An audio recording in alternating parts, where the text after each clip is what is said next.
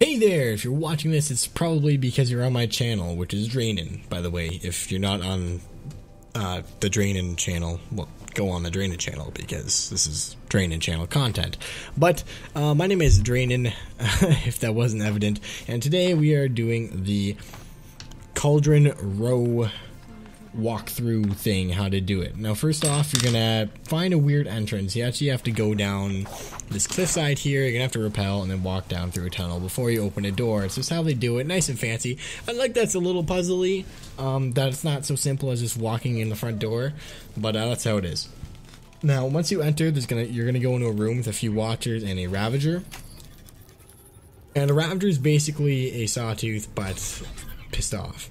So, I actually had the fight recorded, but it was weird, so I can't show you that, but I did clear the room, and then you go onto the right side of the room, and there's a thing that you override, which then opens up a gate for you to go to the left side of the room, go on those little pinwheel things, and then go on to the flying cargo thing to get through the shield.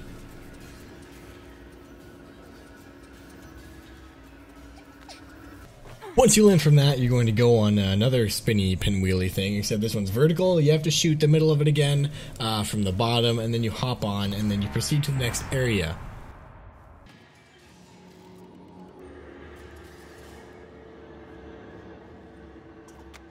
After walking through some more hallways, you're going to end up in a big room with 3 watchers in it. Dispatch those watchers, drop down, and proceed to the next area, and you're going to be proceeding to the next area, because that's what you do when you proceed to the next area. There's a few vertical things, and there's a few supply drops I didn't actually pick up. I want to point that out, that there are more. I didn't really do a lot of exploring here. I just kind of went straight in, because I did have a lot of stuff.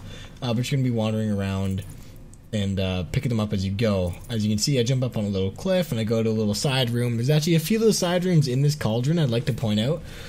So if you do find something that looks like a path, but you know it's not the main path, go check it out, because it could be something.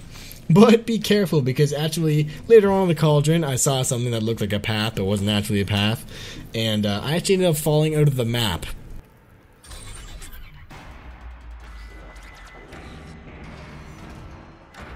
Now the next room you enter is basically the Panopticon. There's 2 long legs in here, there's another Ravager, and there is a few watchers in here as well.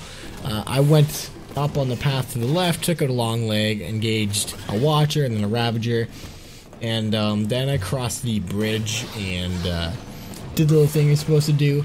But you can take out all of the creatures as well. I would almost recommend that over what I did, because I still have the long leg and a watcher, but whatever gets you through this room. Basically, you just need to go around the outside upper edges to get to a bridge that you then override to create, and then you kill a watcher that's on there, and then you override the middle area again.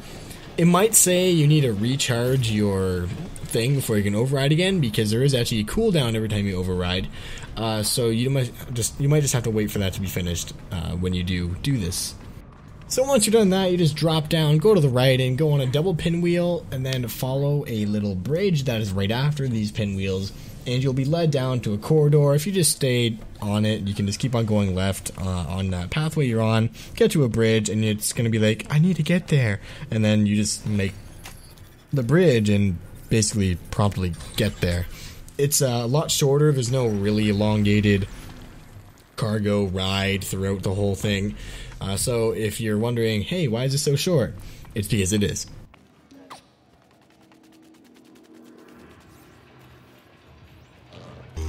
Once you're in the heart of the cauldron, you're going to see 2 watchers just like the Cauldron Sigma, and there's a bunch of supply crates around the area as well. So basically, just take out those 2 watchers and then go grab the supply crates.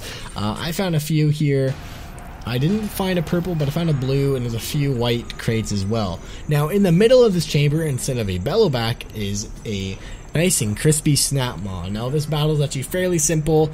You just need a simple blast, trip, caster, shot, and it'll make the big old crikey freeze, and you can just spam it with arrows and it should go down in no time. But it may sneak up on you, so I'm telling you, there's also a Ravager that comes in, and although it's not much to worry about, like you can see here, I just promptly deal with the Snap Maw. I didn't even realize the Ravager was around until it shot at me. So it's nothing to worry about, and it's easy enough to deal with, but just don't let that sneak up on you, because it actually scared the crap out of me when I realized what was happening. So that should do it for this Cauldron. I've been your host, Draenen, and this has been my walkthrough for Cauldron Rho. This one should help you unlock overriding a few new creatures, including this big ol' crikey crocodile Snap Maw. If you enjoyed this video, if you thought it was helpful, or if you like my other videos and stuff, which I do advise you to check it out, please leave a like and subscribe for more pretty much daily content, and I'll see you next time.